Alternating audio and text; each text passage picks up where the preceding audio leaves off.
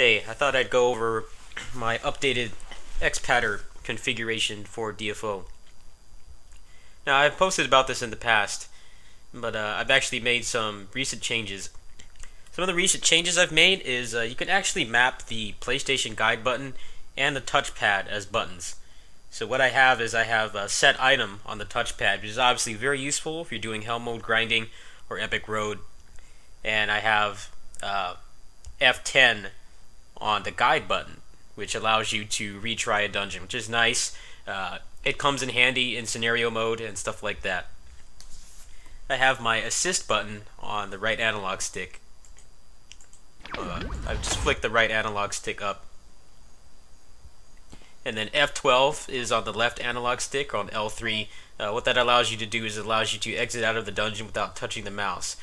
Basically, with this setup, even with a controller, you can pretty much remove the mouse and keyboard from the game entirely, aside from things like inventory management, which obviously you wouldn't want to do with the controller anyway, because it would be much slower.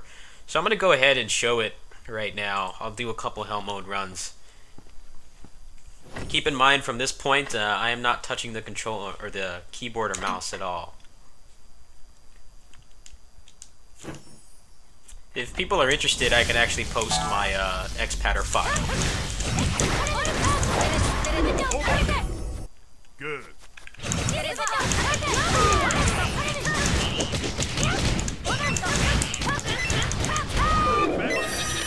Whoa. Great.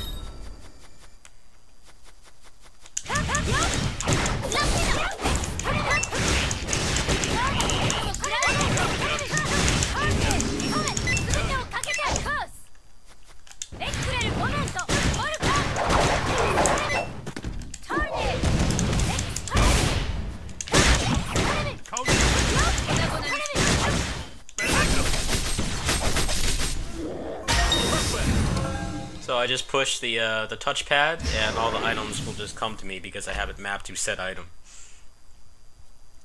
I used to have my assist on L3, but it was kind of unwieldy to use, and now that I have it just by flicking up on the analog stick, I can actually get to it a lot faster, since most of my stuff is done manual. I do most of my my commands and stuff are done manual. The only ones that I have are the first 4 attacks here I put on the triggers.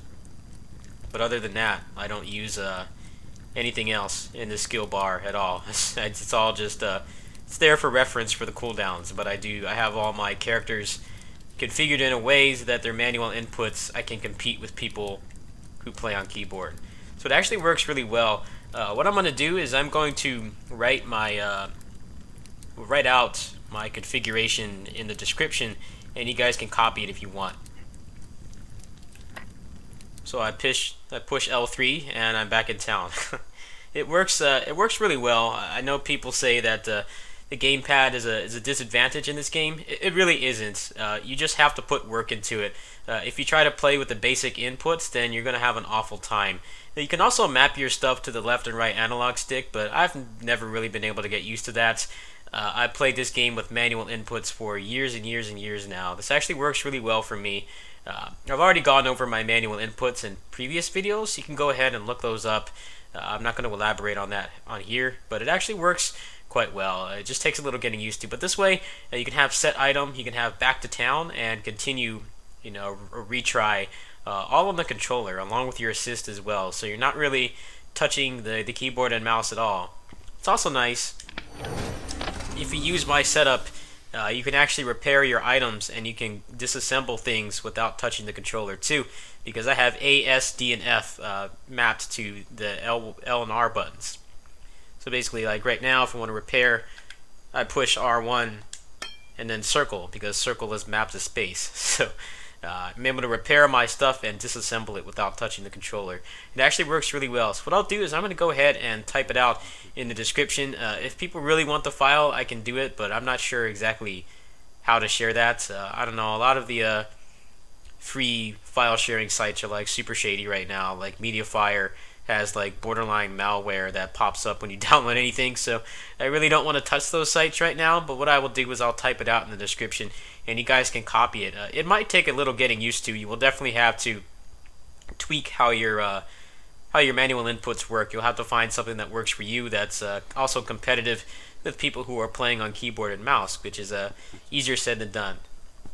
So the last thing I'll do is I just push R3, which I have mapped to escape, and that instantly closes all menus.